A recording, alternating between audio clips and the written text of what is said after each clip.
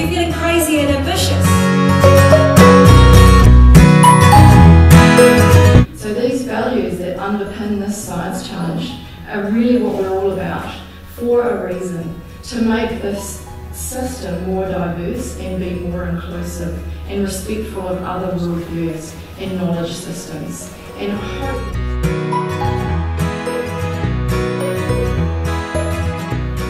who wouldn't like some of the new innovations that are coming out? So sub-millimetre size IoT sensors that are solar powered, computer controlled, got comms, got a sensor on them, and are sub-millimetre in size.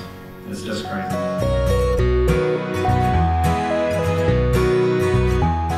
My sincere wish for everyone here is for us to all, throughout everyone's talk, look for the one positive thing that everyone is saying and focus on that and lift each other up.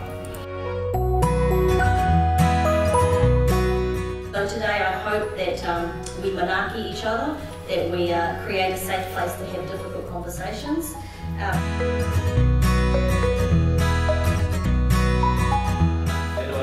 Has been looking at using paleo data and sediment cores to try and understand how our present-day ecosystems can actually be the result of historical tipping points. You're a small organisation and you're committed to environmental impact, well, make sure you're spending your money that demonstrates that, because if you're not, what a wasted opportunity.